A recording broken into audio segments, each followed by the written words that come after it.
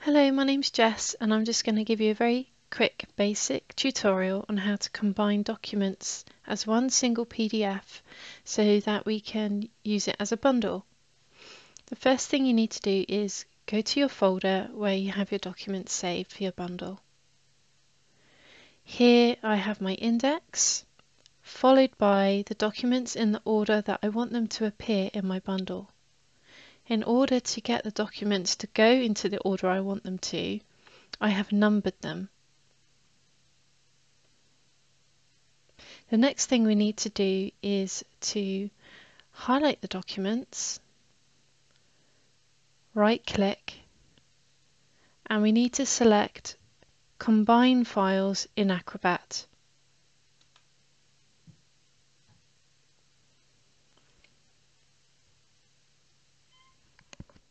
Now we've been taken to the Adobe Acrobat application and we've just been given an opportunity to review the documents that we've asked it to combine before it actually merges them as one PDF. So you can see that the order of the documents goes from left to right. So here I have my index and it was followed by documents numbered 1, 2, 3 and 4. We've just been given an opportunity now just to check the order is okay. If we want to change the order, we can just simply click on the document and drag and drop it to another location or another place. Or we could highlight it and use the bin icon to delete it. Or we can add files option here and add some more files if we want to. But I'm happy with what we've got here in front of us. So all that's left to do now is to click the combine button. It is normal for it to take a few moments to scan all the documents and combine it.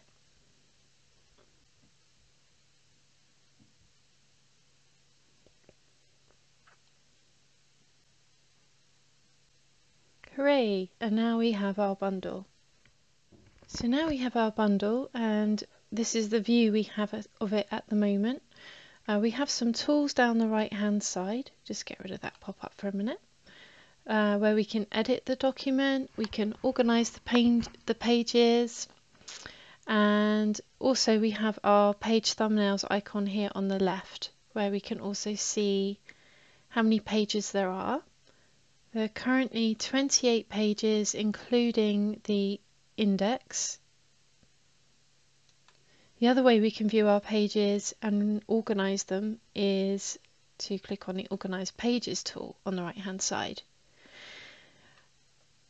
Here we're able to select multiple pages and delete multiple pages in one go, or drag and drop them and change the layout of them. It's very similar to PowerPoint presentation really, where you can manipulate the slides, insert new slides or delete them. That's how I find it best to think about using Adobe Pro anyway. I'll just close that for a moment. So the first thing I'm going to do is add some page numbers to this, or paginate the bundle. And to do that we need to use the Edit PDF tool here on the right. So if I click on that, you will see that we're given some extra tools on the ribbon along the top. And what we're going to use is the header and footer option, something that we're used to using in Microsoft Word. And I'm going to click Add, Add New, and now we're given some boxes to fill in. We're used to having the page numbers on our bundles in the bottom right hand corner, so I'm going to put my cursor here where it says Right Footer Text, and I'm going to insert page number. There we are, I can see number 1 has appeared, and we're going to change the font size to size 22. Now what I don't want is, I don't want the index to have page number 1 on it. So we go to page range options and I just select that option there, page ranges, pages from page 2. That's where I want my pagination to start. I click OK, OK again. If I just close this window on the side there and let's have a look. Yeah, so we can see there's no pagination page on our index, and it should start page 1 on our claim form, and it does. That's great. That's just what we want. Lastly, in terms of page numbering, if I expand the thumbnails, you can see that whilst the index hasn't been paginated, it does have a PDF page number of PDF slide number 1, and that could be a little bit confusing. So what I'm going to do is just to show you how to change that. If I right click and go to page labels, for the index we can label these as A, B and C.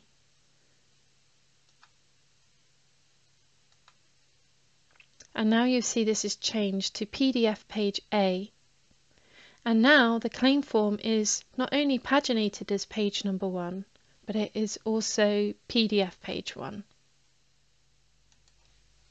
Now I'm going to show you my favourite tool of Adobe Pro, which is linking items on the index to the relevant pages. To do that, we need our Edit PDF tool on the right, and we've been given a couple of extra tools in our ribbon here, and the one we want is Link, Add. We select the text ET1 claim form. We want it set to invisible rectangle and go to a page view, and we click Next. Now I'm just going to expand my page thumbnails, and I'm going to go to the claim form, click on that page and set link. What this does is, if I close this page thumbnail view and this edit view here, when you go to click on ET1 claim form, a little hand icon has now appeared, and it jumps you straight to that page without having to scroll or try and find it in it. If you've got a really large bundle, this is going to be so helpful. I'll show you how to do that again. If we go back to the index and choose Edit PDF, so we get our link option appear again. Click Add. We highlight ET3 claim form. Next. And I'm going to scroll down here to get to the ET3.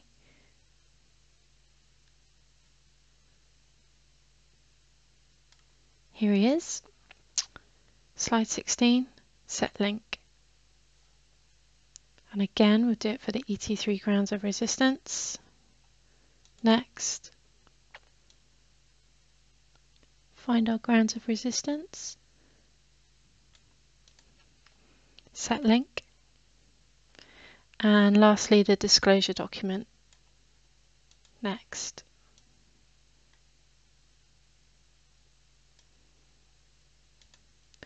We only need to select the first page of that document. We don't need to select every single page to that link. It's just so it jumps you to the beginning of each document. So now I'm going to close this. And when I click on disclosure document, it jumps you straight there.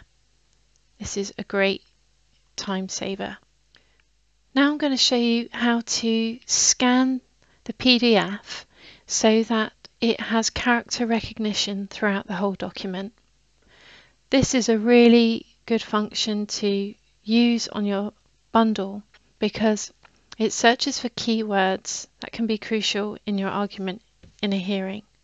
For example, if there is abusive language referred to or captured in your disclosure that you want to highlight in your document, you're able to use this magnifying glass to search for that specific word, so it can take you there really quickly.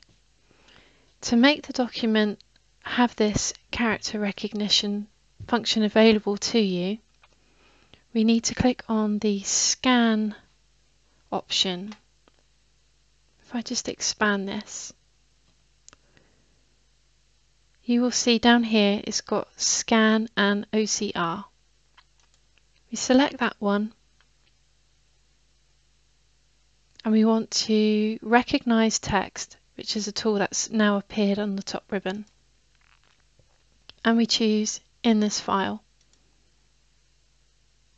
And now we've got a recognize text come up in blue and we choose that. This will now scan every single page in the bundle so that it recognizes all the text and images in there so we can perform a search against specific words.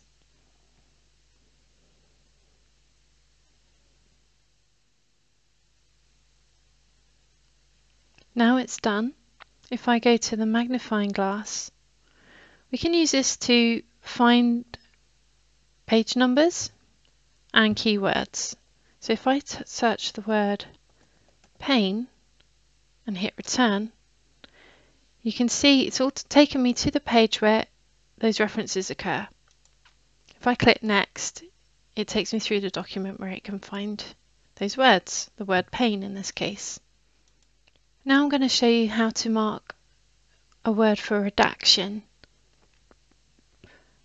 I'm going to go to our last page in the document to do this. We go to the redact tool, which we have here on the right hand side in pink. We choose that option there, and again extra options will come up in the ribbon for us to use. So we want to mark some text for redaction, and now we're asked to choose another option, and we're going to choose text and images. We get a little message just to say we can permanently black out and remove sensitive content. That's okay. And now I'm going to highlight some words for redaction. You can see it went black and now it's got a red border around it. So it's just checking we're okay and happy with the selection there. And now we choose apply. We just get a message to say, are we absolutely sure we want to do this? Yes, we do. And now it's gone black. It's doing a little scan on the left, as you'll see, and it will change the name of the document to include the words redacted, so we know that this is a document which has had a redaction done to it. Lastly, just to show you how to add some text to our index if you want to insert the page numbers, all we need to do is go to the Edit PDF tool, look at our additional options at the top, and we choose Add Text. Just minimize that. And we have a cursor here. We click in the box we want, and we simply type pages 1 to 15.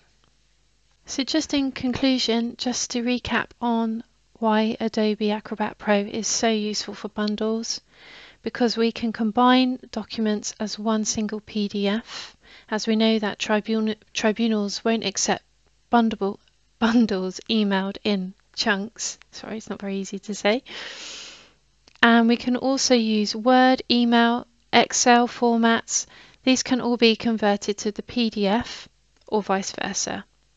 We can easily rearrange document pages using the Organize Pages tool, dragging and dropping relevant pages in and where we need them.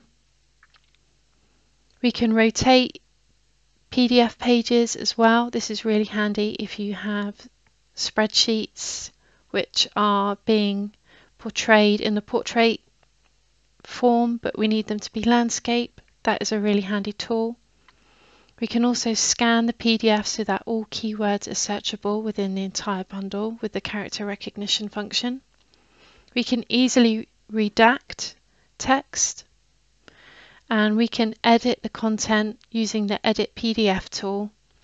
We can replace text, change images, and flip and crop and align and rotate images. We can also use the Edit PDF tool to insert page numbers via the header and footer option. And my favourite tool was linking specific pages within the bundle to the itemised documents within the index. I hope you found this useful. Thank you.